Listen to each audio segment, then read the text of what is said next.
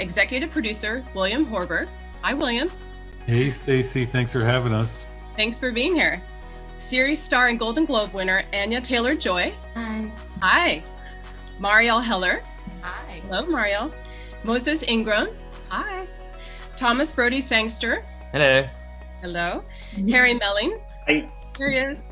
And Bill Camp. Hi, Bill. Bill and his new beard, which we're all loving, by the way. Thank you for being here. It's an old beard. It's not new. Well, it's new to all your It's an fans. old man beard. Not a new beard. I wanted to congratulate you firstly on your Golden Globes wins, and what an amazing night. I'm sure a very strange virtual celebration for everyone, but very deserved. In such a strange time, for this show to have taken hold in the most zeitgeist of zeitgeist ways as a global phenomenon, how did that feel last fall? And maybe I'll start with Anya.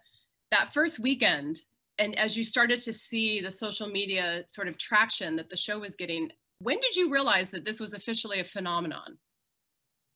I think it took me a solid 2 months. Really. 2 months, really? Well, yeah, because I was filming in Northern Ireland and I spent all my days barefoot in -3-degree weather on the side of a mountain. So it's very difficult for that to work out in your brain. But yeah, 2 months after that, I got to LA and I took a walk and I just saw this giant poster and I was like, oh my God, wow. That's the real thing. But it does feel really special because I think there is something to be said about the story of an outsider who is trying to connect, being the thing that connects people when they're unable to connect with each other. So I do think that that is pretty special.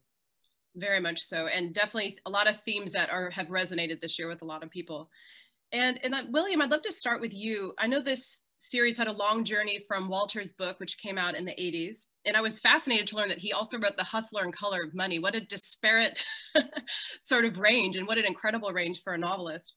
Tell me the biggest challenges you faced in bringing this story to life for the screen. I know at one point you considered a feature. What led you down the path to make it in a limited series, which I think we all agree was sort of the best format for telling this story? Well, there's a delicious irony that a story that took 30 years to get made somehow came into the world at the perfect time. This market didn't exist when this journey started. There was no Netflix, there was no Hulu, there weren't streaming services. It was really birds and thornbirds, really, as sort I mean, there was